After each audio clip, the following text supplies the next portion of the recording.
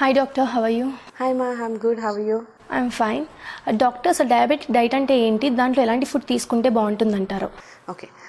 Diabetic diet diabetes ఇప్పుడు చూస్తున్న జనరేషన్లో మళ్ళీ diabetes is one more major prevailing life style disease అమ్మ. ఓకే.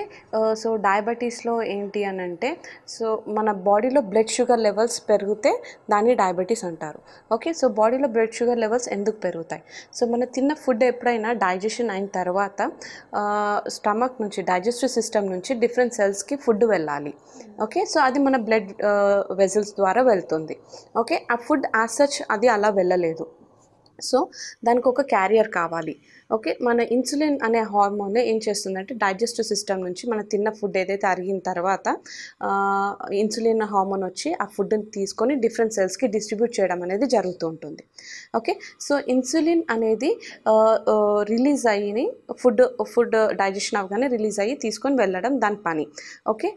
సో ఇన్సులిన్ రిలీజ్ అయిన ఇన్సులిన్ ప్రాపర్గా అంటే మన డయాబెటీస్లో ఏమైపోతుందంటే ఇది ఫుడ్ని సరిగా క్యాచ్ చేసి అక్కడ డిస్ట్రిబ్యూట్ చేయడం అనేది జరగదు అన్నట్టు. సో ఇన్సులిన్ రిలీజ్ అవ్వడం జరుగుతుంది, కాకపోతే దాని పని అది చేయలేకపోతుంది అన్నట్టు. సో డయాబెటీస్లో అది ప్రాబ్లం యాక్చువల్లీ. సో ఆ ఇన్సులిన్ ఫుడ్ మన తిన్న ఫుడ్ని ఏదైతే ఉందో డిఫరెంట్ వాటికి పంపించలేకపోవడాన్ని డయాబెటీస్ అంటారు యాక్చువల్లీ. ఓకే. నార్మల్ వర్డ్స్లో చెప్పుకోవాలంటే. ఓకే. సో ఈ ఇన్సులిన్ హార్మోన్ ఫంక్షనింగ్ కెపాసిటీ పెరగాలి. ఓకే. సో అయితేనే మన తిన్న ఫుడ్ని తీసుకెళ్ళి డిఫరెంట్ సెల్స్లో డిస్ట్రిబ్యూట్ చేస్తుంది. లేదంటే అది బ్లడ్లోనే అలాగే ఉండిపోయి అంటే మనం డైజెషన్ అయిన తర్వాత సింప్లర్ ఫామ్ అనేది షుగర్ ఫామ్లోకి వస్తుంది అన్నట్టు. Glucose is a simplest sugar అన్నట్టు. సో ఆ సింప్లర్ ఫామ్లోకి వస్తుంది, అందుకే బ్లడ్ షుగర్ లెవెల్స్ అంటారు. సో అది ఎప్పుడైతే మన బ్లడ్లో ఎక్కువగా అంటే ఇన్సులిన్ పంపించక మన తిన్న ఫుడ్ ఆ బ్లడ్లోనే అలా ఉండిపోవడం వల్ల మన షుగర్ లెవెల్స్ అనేది పెరగడం జరుగుతూ ఉంటుంది అన్నట్టు. సో దాన్ని డయాబెటీస్ అంటారు. ఓకే. నా ఈ డయాబెటీస్ పీపుల్ ఈ ఫుడ్ వాళ్ళు తినే ఫుడ్ ఎలా ఉండాలి అని అంటే వాళ్ళు తిన్న ఫుడ్ వల్ల ఈ షుగర్ లెవెల్స్ అనేది తగ్గాలి అన్నట్టు. ఓకే. అండ్ తిన్న ఫుడ్ షుగర్ తక్కువగా స్లోగా రిలీజ్ చేస్తే అప్పుడు ఇన్సులిన్ మెల్లిగా వచ్చి ఫుడ్ తీసుకెళ్ళి డిస్ట్రిబ్యూట్ చేయడం అనేది జరుగుతూ ఉంటుంది. సో వాళ్ళు స్లోగా రిలీజ్ చేసే ఫుడ్స్ ఎక్కువగా తీసుకోవాలి. సో స్లోగా రిలీజ్ చేసే ఫుడ్స్నే కాంప్లెక్స్ కార్బోహైడ్రేట్స్ అంటారు అన్నట్టు. గ్లూకోజ్ అనేది కార్బోహైడ్రేట్ అన్నట్టు. Simpler form of the carbohydrate is nothing but glucose అన్నట్టు. ఓకే. మన తిన్న ఫుడ్ ఏదైనా కూడా డైజెషన్ అయిపోయాక బ్రేక్ డౌన్ అయ్యి సింప్లర్ ఫామ్కి వచ్చేది గ్లూకోజ్ మాలిక్యూల్ అన్నట్టు. సో ఈ గ్లూకోజ్ మాలిక్యూల్ మన బ్లడ్ షుగర్లో దీన్నే షుగర్ అని కూడా అంటారు కాబట్టి సో బ్లడ్ షుగర్ లెవెల్స్ అనేది అంటూ ఉంటారు. సో మనం తినే ఫుడ్లో కాంప్లెక్స్ కార్బోహైడ్రేట్స్ ఎక్కువగా ఉండాలి. సో కాంప్లెక్స్ కార్బోహైడ్రేట్స్ ఎంత ఎక్కువగా ఉంటే ఈ బ్రేక్ డౌన్ అనేది స్లోగా జరుగుతూ ఉంటుంది. సో ఈ బ్రేక్ డౌన్ స్లోగా జరిగినప్పుడు గ్లూకోజ్ అనేది స్లోగా రిలీజ్ అవ్వడం అనేది జరుగుతూ ఉంటుంది అన్నట్టు. ఓకే.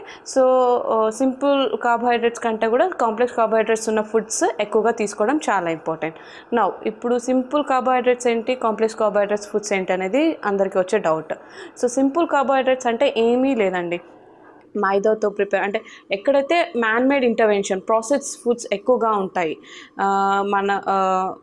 ఎక్కువగా దాన్ని రైస్ని ఎక్కువగా మనం సానబట్టి దాన్ని పాలిష్ చేసినప్పుడు ఈ కాంప్లెక్స్ కార్బోహైడ్రేట్స్ అంటే ఫైబర్ ఇలాంటివి పోతుంది అండ్ సింపుల్ షుగర్స్ అనేది ఈజీగా వచ్చేస్తుంది అన్నట్టు.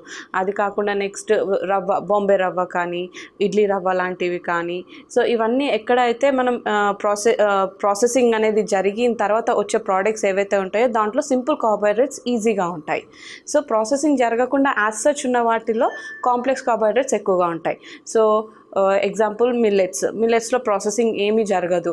సో అవి ఎలా పండిస్తారో అవి అలాగే మార్కెట్లోకి వస్తాయి, మనం అలాగే కొనుక్కుంటాం, అలాగే తింటాం కాబట్టి అందులో కాంప్లెక్స్ కార్బోహైడ్రేట్స్ ఎక్కువగా ఉంటాయి. సో ఫైబర్ ఎక్కువగా ఉంటుంది, కాంప్లెక్స్ కార్బోహైడ్రేట్స్, విటమిన్స్, మినరల్స్ ఇవన్నీ ఎక్కువ ఉంటాయి. నెక్స్ట్ వచ్చేసి ఫ్రూట్స్, యాజ్ సచ్ ఫ్రూట్స్ తీసుకుంటే కూడా అందులో కాంప్లెక్స్ కార్బోహైడ్రేట్స్ ఎక్కువగా ఉంటాయి. వెజిటబుల్స్లో కాంప్లెక్స్ కార్బోహైడ్రేట్స్ ఎక్కువగా ఉంటాయి. సో మెయిన్గా ఈ కాంప్లెక్స్ కార్బోహైడ్రేట్స్ ఎక్కువగా ఉన్న ఫుడ్స్ తీసుకోవడం చాలా ఇంపార్టెంట్. నెక్స్ట్ వీళ్ళు తినే ఫుడ్లో కూడా రైస్ మళ్ళీ రైస్లో నేను సింపుల్ ఫామ్ అయిపోతుంది, నేను రైసే నాకు చాలా ఇష్టం, నేను రైసే తింటాను, మరి ఇప్పుడు నాకు డయాబెటీస్ ఉంది, నేను రైస్ మొత్తం మానేయాలా, నేను ఎప్పటి నుంచో తింటూ వస్తున్నాను అన్నప్పుడు అనే కొన్ని కేసెస్ ఉంటాయి. సో వాళ్ళు ఏం చేయాలి అని అంటే రైస్కి దాన్ని కాంప్లెక్స్ చేయడం చాలా ఇంపార్టెంట్ అన్నట్టు. సో అంటే ఆల్రెడీ ప్రాసెస్ అయిపోయింది, దీన్ని ఎలా కాంప్లెక్స్ చేస్తాము అని అంటే నథింగ్ బట్ మన తినే ఫుడ్లో ఇప్పుడు రైస్తో పాటు వెజిటబుల్స్ ఎక్కువగా ఉండాలి. రా సాలెడ్ ఒకటి తిని ఈక్వల్ పోర్షన్స్ తీసుకోవడం చాలా ఇంపార్టెంట్. అంటే ఇప్పుడు రైస్ ఇంత కప్పు తీసుకున్నాం అనుకో, అంత కప్పు పప్పు తీసుకుంటే అది ఈక్వల్ పోర్షన్స్లో తినడం వల్ల కాంప్లెక్స్ అయిపోతుంది. సో అలాగే వెజిటబుల్ కర్రీస్ కూడా మళ్ళీ ఎక్కువగా ఫ్రై చేసి తీసినవి కాకుండా బాయిల్ చేసి కుక్ చేసిన వెజిటబుల్స్ కర్రీస్, ఇప్పుడు సొరకాయ లాంటి కర్రీస్ కానీ లేకపోతే బీరకాయ లాంటి కూరలు, వీటిని మనం ఎక్కువగా ఆయిల్లో ఫ్రై చేయడానికి ఉండదు, మనం ఎట్లా ఉన్నాయో అలాగే కొంచెం వాటర్ వేసి ఉడికించి చేస్తాము.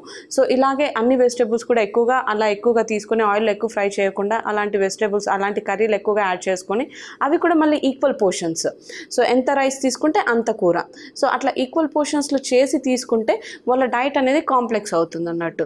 సో ఉన్నదాన్ని మనం ఎంత మెరుగ్గా తీసుకోవడం అనేది చాలా ఇంపార్టెంట్. సో ఒక న్యూట్రిషనిస్ట్ దగ్గరికి వెళ్తే మీకు ఇలాంటివి సో హోల్ డేలో మీరు ఇంకా ఎలాంటి కాంప్లెక్స్ కార్బోహైడ్రేట్స్ ఇంక్లూడ్ చేయగలుగుతారు అనేది వాళ్ళు ఎక్స్ప్లెయిన్ చేస్తారు. దాని తగ్గట్టుగా మీరు తీసుకుంటూ ఉంటే హెల్ప్ అవుతుంది. మళ్ళీ డయాబెటీస్, ఫ్రూట్స్ అనగానే కాంప్లెక్స్ కార్బోహైడ్రేట్స్ అంటారు. డయాబెటీస్ ఉన్న వాళ్ళు ఫ్రూట్స్ తినొచ్చా లేదా, తినొద్దు అని చెప్పేసి అన్ని పక్కన పెడుతూ ఉంటారు.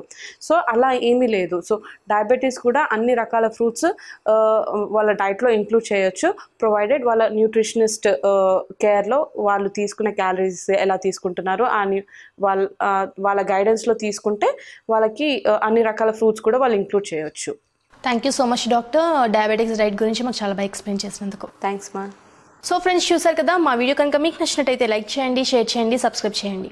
ఈ వీడియో కానీ మీకు నచ్చినట్లయితే లైక్ చేయండి, షేర్ చేయండి, మీ అభిప్రాయాన్ని కామెంట్ రూపంలో తెలియజేయండి. అలాగే మరిన్ని వీడియోస్ కోసం మా ఛానల్ను సబ్స్క్రైబ్ చేసుకోండి.